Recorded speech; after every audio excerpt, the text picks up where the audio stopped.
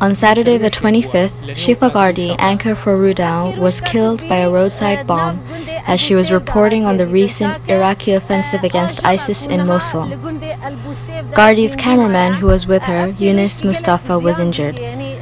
At age 30, Shifa Gardi covered extensively disputes within the region, oftentimes, as was the case this time, risking her life to do so.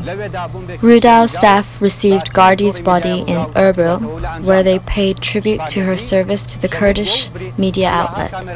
She will be remembered for the courage she displayed to the very last moment.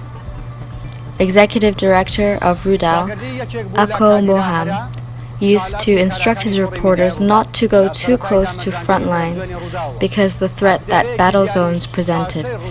In Rudaw's official statement to Gardi's death, Moham added, "We were always urging them to be behind the front lines of the war, telling them that they were not soldiers or Peshmerga fighters.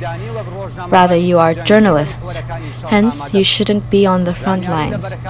It appears that Shifa had moved closer to the front lines out of seriousness to her job. We are saddened by the passing of Shifa.